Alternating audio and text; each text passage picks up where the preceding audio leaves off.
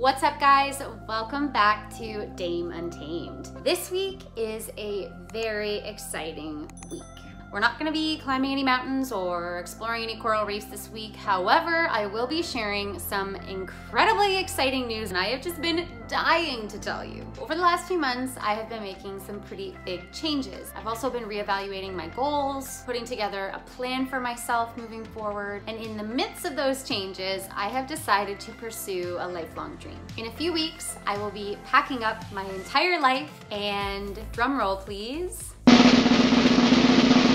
I'm moving to British Columbia! Ah! It almost feels a little surreal saying it out loud. For those of you who know me, know that I have lived on the West Coast before a few times. I lived in Vancouver for a summer. I lived in Banff for 6 months.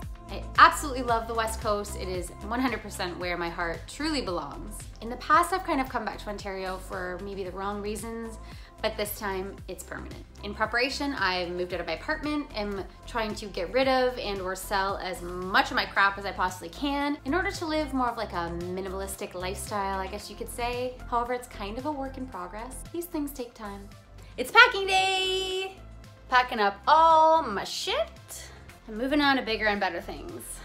I am gonna miss this place though. It was cute. They even had a little travel decal on the wall. Come on.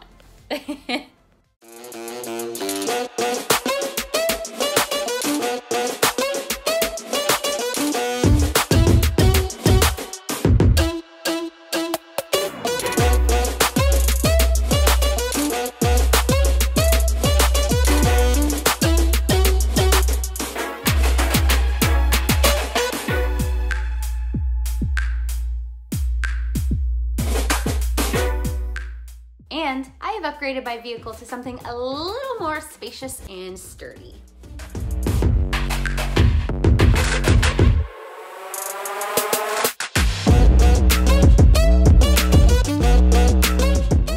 And don't get me wrong, I'm gonna miss little Dani, short for Daenerys Stormborn, obviously. She has been nothing but a reliable little adventure vehicle, taking me all over Canada and the United States, but I gladly welcome new adventures in my new 2021 Chevrolet Trailblazer.